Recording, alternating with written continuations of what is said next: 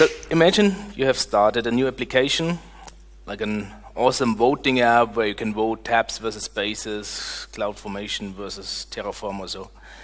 And you create a Docker image and everything works quite nice locally. Now you have to find a way to deploy it to production. And of course you do infrastructure as code, and you start with the CloudFormation template.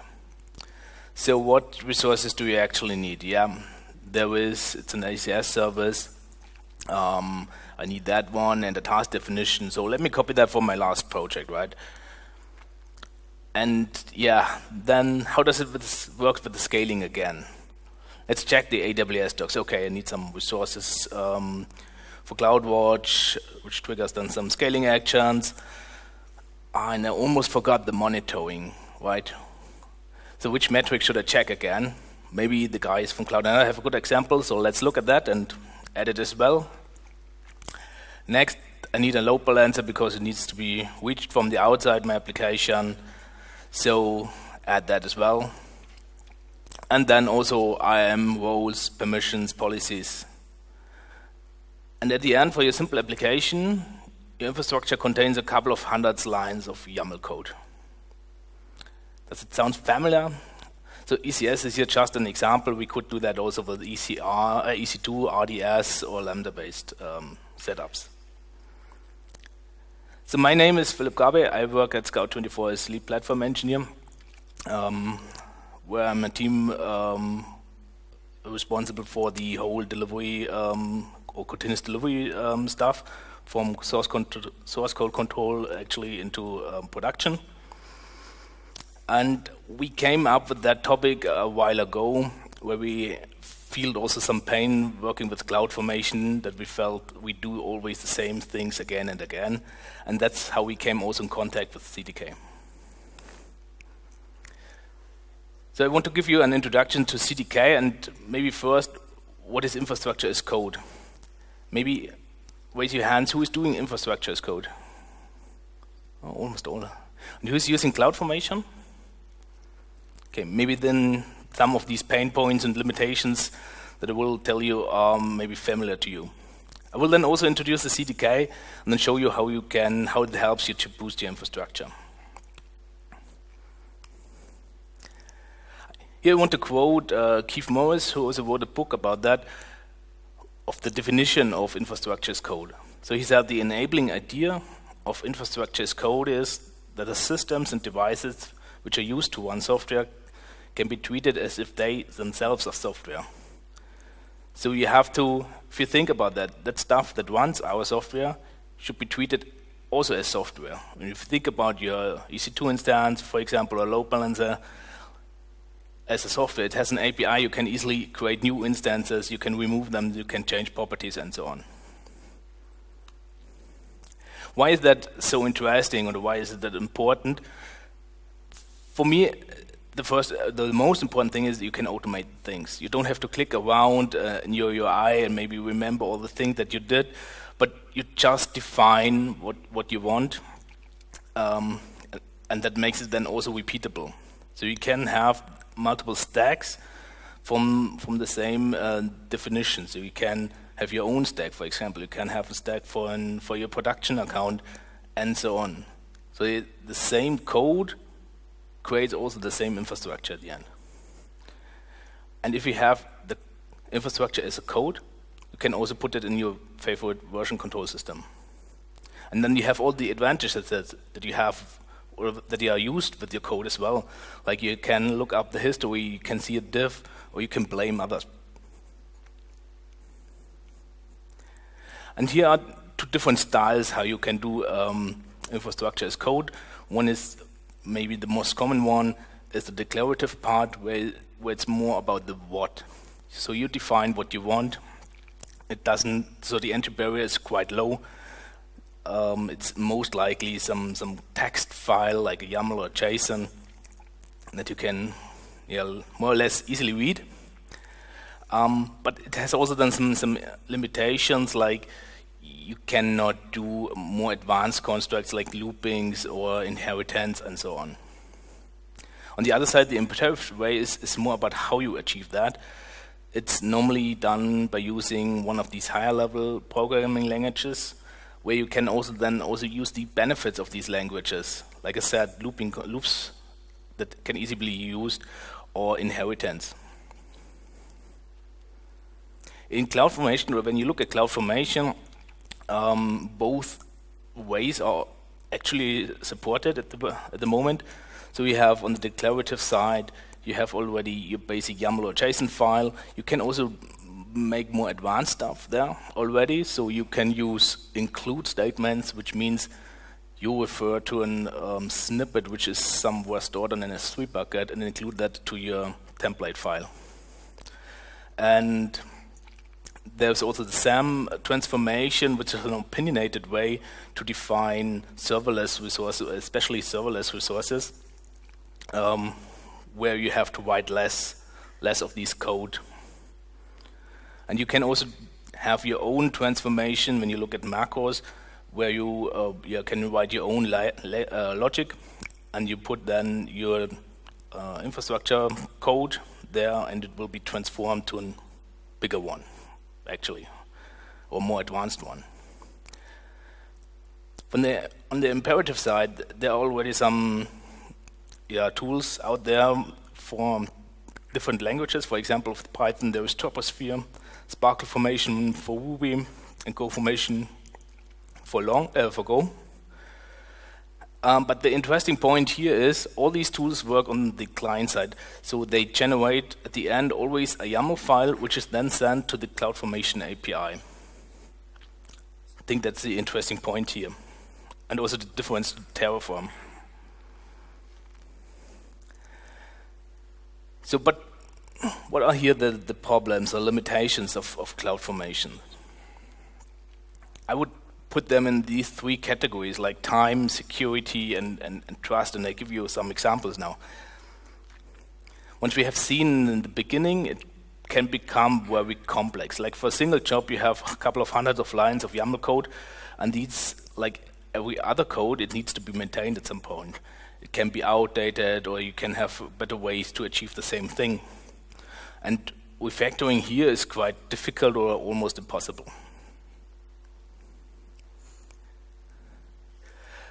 The next thing that I've seen when working with colleagues or talking to other people or other developers is how do they use CloudFormation? How do they work when they start a new project?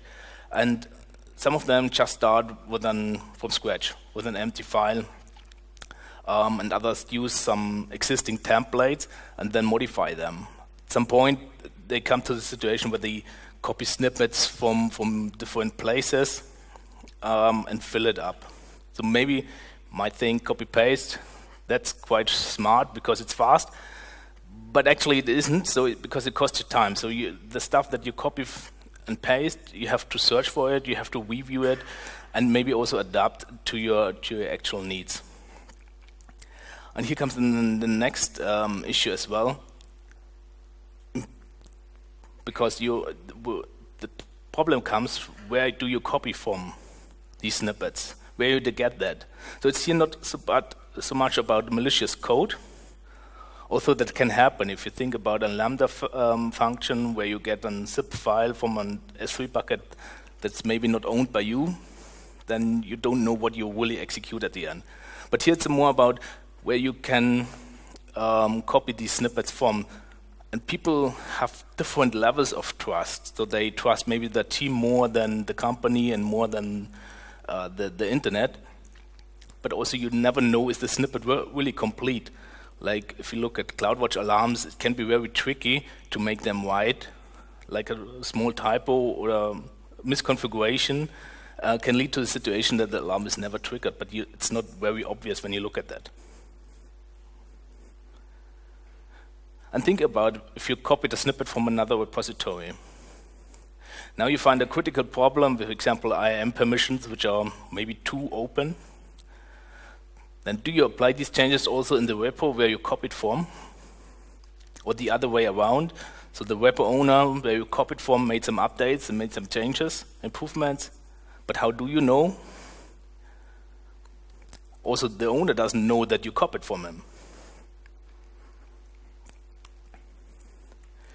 And it's also very hard to align on best practices, especially within a company or a bigger company or with different team or multiple teams, where you have, it's hard to find a way to share these findings that you get from production and these tweaks that you just learn when your software runs in production, that you can share that easily with other teams and so on. So you can look up, for example, in the IAM or in the AWS docs, but it's more a reference. It tells you what you can do, but it doesn't tell you what is really a best practice. So what is the CDK now? CDK stands for Cloud Development Kit and is one of these imperative approaches to write infrastructure as code. The interesting part here is that it supports already different languages out of the box and on the same level. Like you can write or use CDK when you write in JavaScript, TypeScript, Java, .NET, and Python, and more languages are also coming. It's currently in a public beta, so you can try it out already and work with it. It's also, you can also look up the source code. It's on GitHub. And you can also contribute or open issues there. They're quite active. How does CDK itself look like?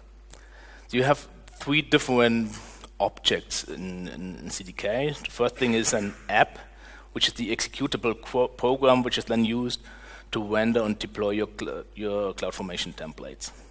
We'll see that then later in detail, but normally you don't have to deal so much with an app.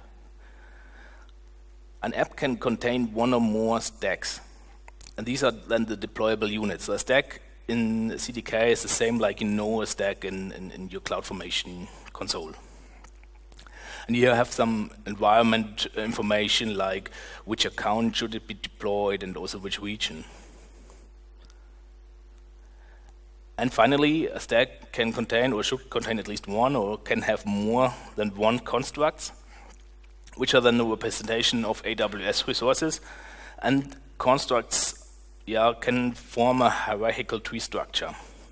And we see then in a second how that looks like.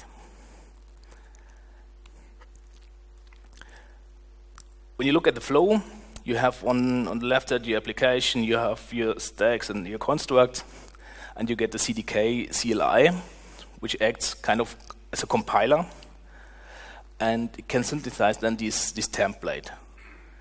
And this template is just a normal CloudFormation template with the YAML syntax. But the longer you work with CDK, it becomes more like an assembly language. Of course, you can look into it, but you don't do that anymore because it's not interesting. You can also deploy it directly to CloudFormation.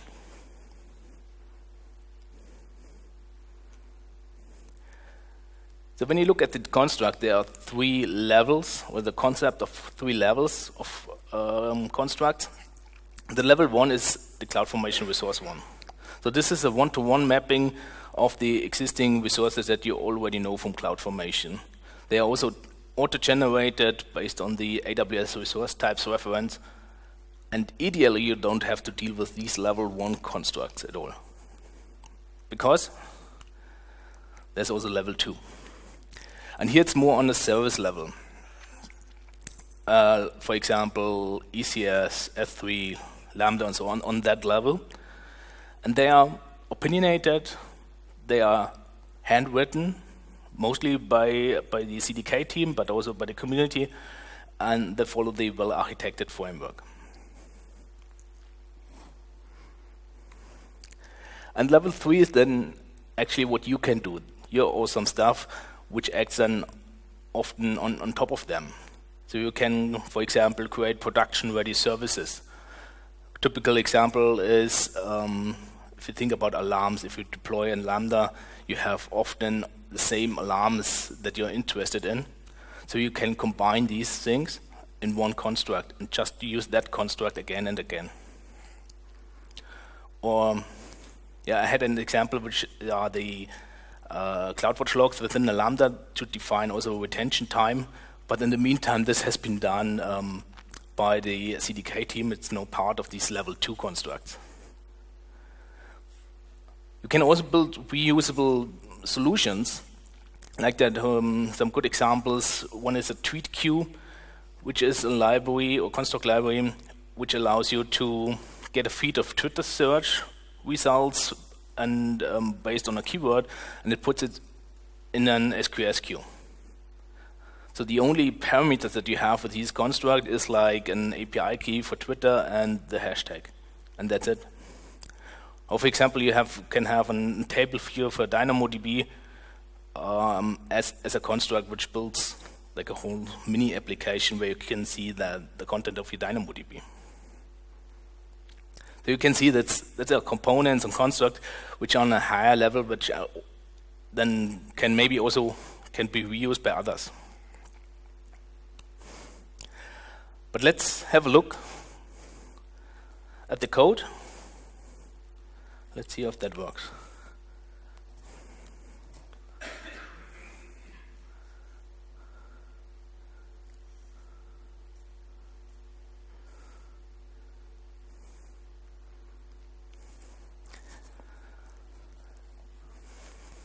So this is just for the demo. So we create a Docker-based application.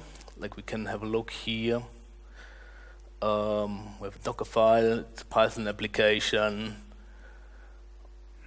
with a very simple hello world example. And we have here our CDK application. So you see here the application and stack. And now we add resources to the constructs to that stack. In that case, it's a VPC. So this is normally, you don't do that because not in every application you create your own VPC, but just for the demo. And you will see that this is already deployed because it takes a while to set up the VPC.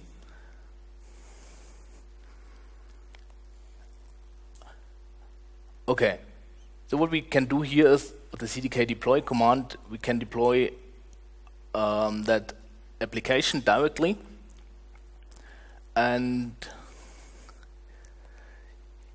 what you can also do is you can also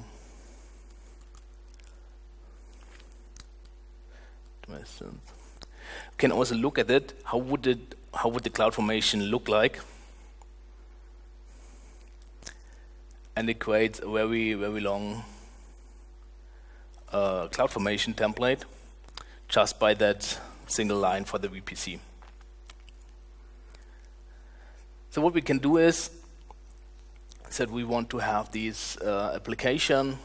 So what you would normally do is you do a lookup from an existing VPC, you create an ECS cluster, and here we have a load balanced Fargate service. Let's just add the import statements.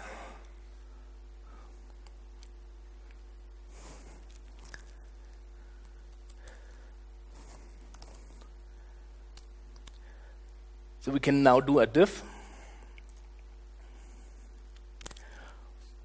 which tells you already a lot of things that it will change. One is the IAM permissions, security group changes, and here we see the parameters that you have and also all the resources that will be created. We just start the deployment.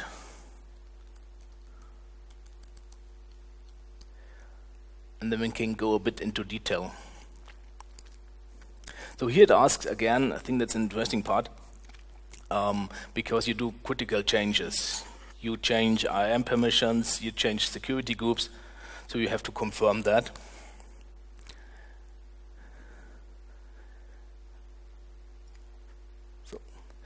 And we can see also that, as maybe you noticed, we did not define anything about IAM permissions here. These IAM permissions are automatically generated for you, and they follow also the least privilege principle.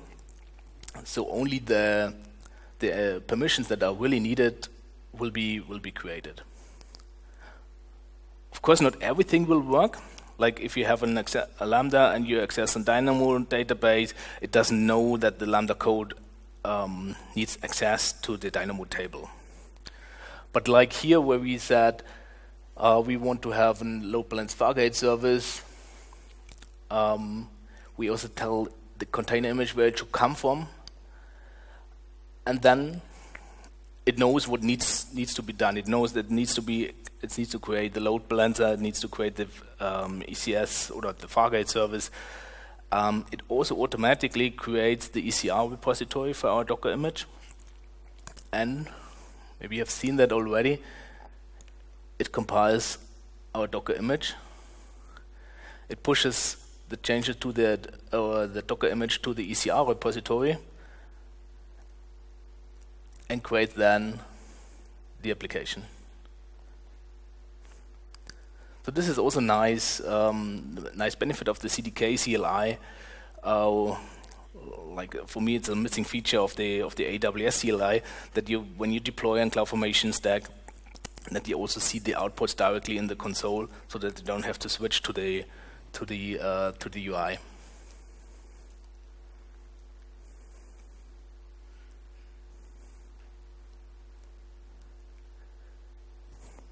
So if we go to a second.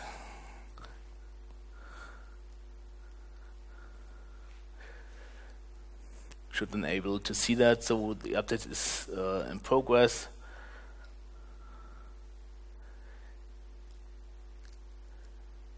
Can here also see this, all the resources that are created. It's like a normal CloudFormation stack. So CloudFormation itself doesn't know that it has been created by the CDK. And after a minute or so,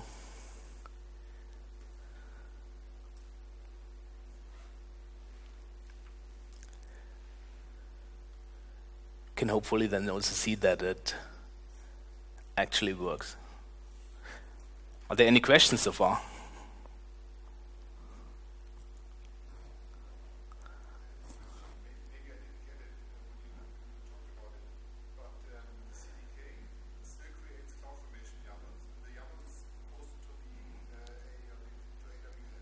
To the API, yes.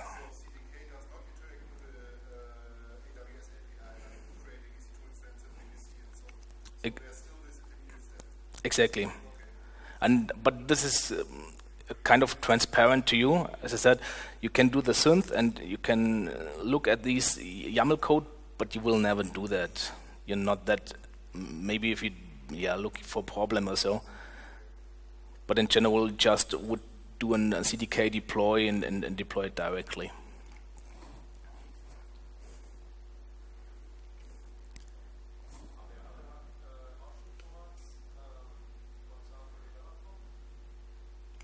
How do output formats? Yeah, that's a good question. I don't know. I also suppose that they are not very interested in doing that,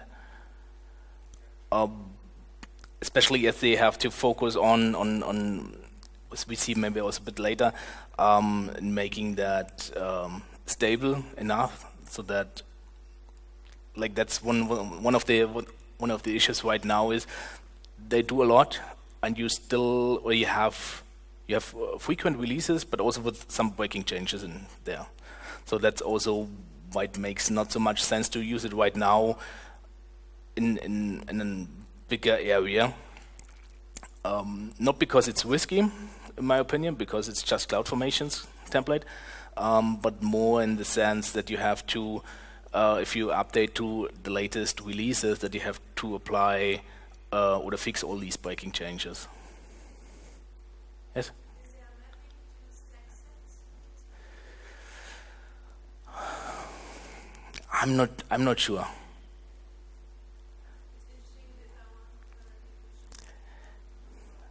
Yeah, I didn't dig so much into that topic, but maybe you can also solve your maybe you can solve it also differently, because you in a CDK application you can have also multiple stacks, where you then also define or can say in which accounts they should be deployed, or also in multiple regions. And I guess multiple regions is no problem, but multiple accounts I need other roles, other positions. yeah, I think then becomes more interesting. I'm not sure. Maybe there are some open issues also on the repository itself. Okay, finally it's done. Can just prove it. Yes. Which level do you provide some parameters? Because when you deploy CloudFormation, you can define parameters like some Yeah. stack, whatever. You upload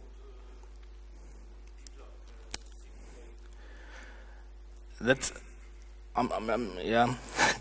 It wasn't planned to talk about that in detail, but you have the context or the concept of context. Like you can, let me show you, which is quite interesting. So all the parameters, and there was also an interesting idea behind that. For example, if you use the AMI from an from an SSM parameter or so, you never know which version you actually or often use. So this is then stored in this context file, which then also allows you to update that context file with the latest version, for example, of these AMI ID, and then have that also under version control. And also here you can then provide additional parameters. Like, I think we have seen them. They are already.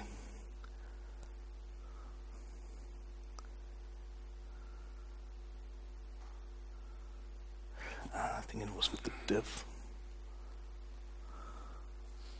Okay, now the div doesn't show anything anymore.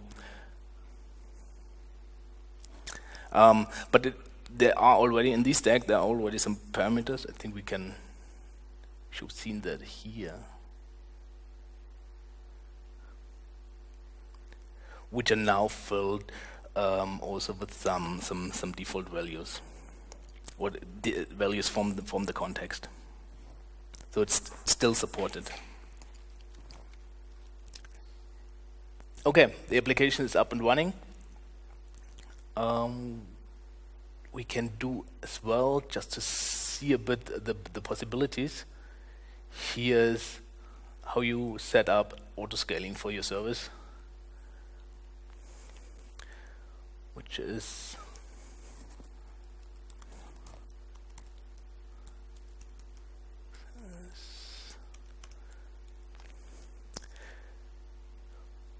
which I think is more readable than, so if you compare that to the CloudFormation code, you can also see the diff again.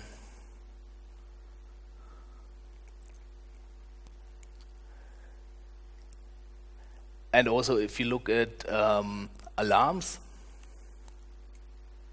wait a second, too much. For example, failed request count of the load balancer. So the construct itself gives you already some methods back which follows these metric and so on convention. So you can get that as an object, and you see on compile time if that is a correct name for your CloudWatch alarms, for example.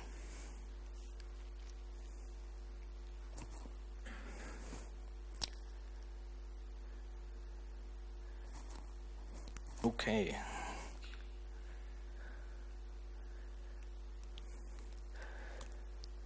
So, and how can you boost that? So, what we have, not seen, but what we have with these level 2 constructs, which you get out of the box already with CDK, is that you have a lot of standard use cases already done, like these load balanced Fargate service, or the example that I showed before, the log retention for CloudWatch logs for Lambdas. Normally, if you create them, they are stored for forever. But here you have the option to define the retention days. Also, the asset handling, Docker images is an example, but you can also store some assets on S3 or so. Helps you already a lot. They are looking at all these options, as you can configure basically everything, but normally the parameters have a very sane default that can already be used, so you don't have to override so much normally. And like in most, all these IAM permissions are also included as long as can detect the relationship between these resources. Like now, we didn't do anything regarding IAM, and it will still work. Here's an interesting approach which has been merged quite recently. This is also a construct it's the custom resource construct actually. So sometimes you run into the situation that some parts are missing in CloudFormation. CloudFormation doesn't cover that for you. And you have the chance to write your own custom resource, whatever, and a lot of things to make it possible, or do you have to wait until it will be supported? But this is a quite nice approach to fix that. And this is the example of Fargate, which cannot be triggered by CloudWatch events. So ECS tasks can be triggered, but not Fargate. At least not in CloudFormation. If you do set it up by the CLI, it works. And what you do is you adjust on these construct, which just internally calls in the AWS CLI, and you just define which action should be called and which parameters does it get, and that's it. So you can easily add this missing functionality with a couple of lines of code.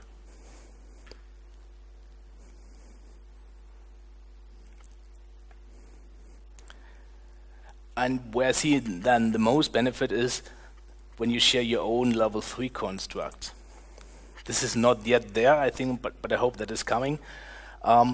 Because you can build your own constructs and share them as CDK library. And you can use existing technologies, existing package manager, because that's what the CDK team is doing as well. So they provide that as NPM packages for JavaScript, TypeScript, or as Maven for Java and so on, or as .NET packages.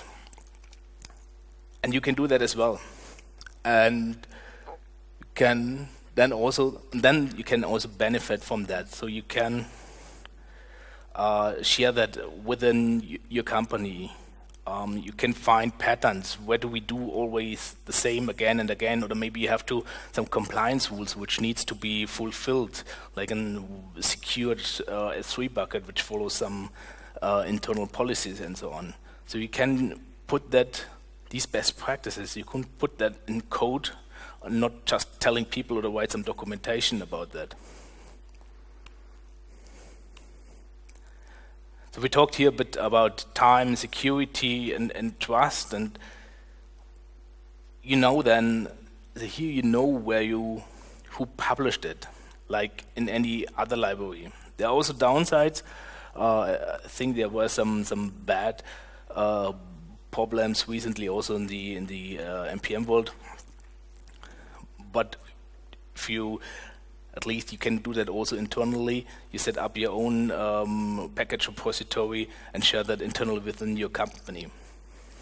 And the good thing is you don't have to reinvent the wheel again and again and again, but you can align on these best practices within your company, just write them as code and share them. And what package managers are good with are updates. So once we have a problem and you have to roll it out, you can easily do that with these package managers, and like dependency management becomes more and more prominent. I think the recent announcement from GitHub that they, I'm not sure if they bought Dependabot, but has an agreement with Dependabot, which sends you pull requests automatically for your dependencies which needs to be updated makes these things quite easy. Compare that to your copy-paste snippets from before.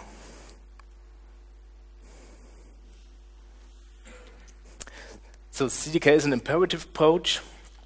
You can write that in any of your favorite, or almost, of your favorite programming languages.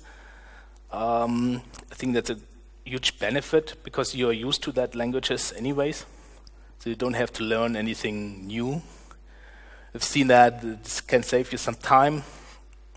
You can easily align on these best practices already with these level 2 constructs. They are really a big benefit compared to now, but you can also go away, or go a step further and write your own constructs. And it keeps you secure with these already these update mechanisms that are already proven. Yes? As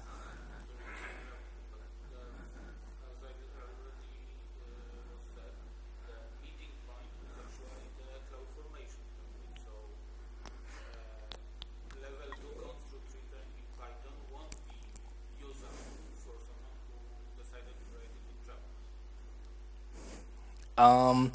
Yeah, the way how the CDK team solves that is they write everything in TypeScript and compiles it in the different languages. Like there's another project called GC or GSII, which can compile these TypeScript code into Java, into .NET, into Python, and so on. It's a bit tricky at the moment, so I wrote a blog post about how you can do that by yourself. So it's not well documented. You have to find out all these things by yourself, but I hope that this will be better than once they reach like in version 1. But you can actually do the same. So the tools are already there. And if you want to share that, for example, within your company and you want to make it available in different languages, then you have, the downside is that you have to use TypeScript in that case, but you can do that. It's just a compile step and a publishing step into these different package repositories.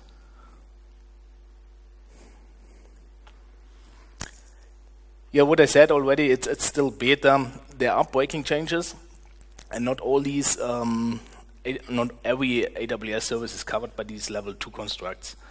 As there are often also a lot of discussions, what makes sense, what doesn't make sense, and so on. But I think especially in the container and serverless area, a lot of things are already covered. What's not that clear yet is the migration path. So if you have a CloudFormation stack, which you maybe cannot change easily because you have some state there, I think then it becomes interesting, because what the CDK does is it changes the logical resource names as well. So they have the ones that you define also name still, but it gets a hash at the end in addition. And you can fix that with the mapping, but it's not that clear and also not well documented how you can migrate existing CloudFormation templates there. Also, yeah, existing limits still apply, like these 200 resource limits per stack, which becomes not that obvious anymore. So like if you have this YAML file at some point, you will maybe notice that there are a lot of resources in that file. But here with maybe some loops or so, it's not that obvious anymore. And I've just said with the language support, if you want to write for different languages, you have to use TypeScript. Not sure if that changed maybe, but at the moment it is like that. Yeah, and there's some more interesting part here is also unit testing. All these constructs are very well tested, and often when I looked up something which I didn't understand how to use it, I looked into the tests. That makes it easy, and you see how it should be used. They have also some frameworks where it's really easy to write tests for your own construct, especially if you want to share them. It makes sense to define or just to put your intention why you did things like you did in your tests and verify that. Also the asset handling, we didn't go into detail also with the context, and also it would be a completely separate talk to see how you can do that and deploy that in multiple languages. But if you want to get your hands dirty, I can recommend the cdkworkshop.com page, which is quite nice. You can do that step by step, and it explains also things what is happening there. And yeah, apart from that, if you're interested also in further AWS topics, I'm also part of the community day, which we are preparing for 9th of September in Hamburg. So we'll hopefully hear about that more details what is planned, but save the date already. So are there any other questions? Yes?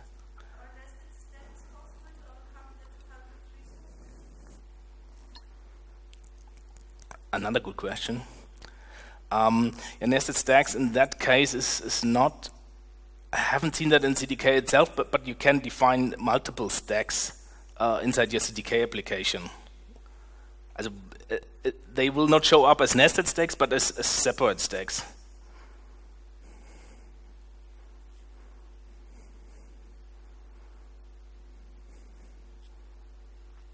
Okay, thank you.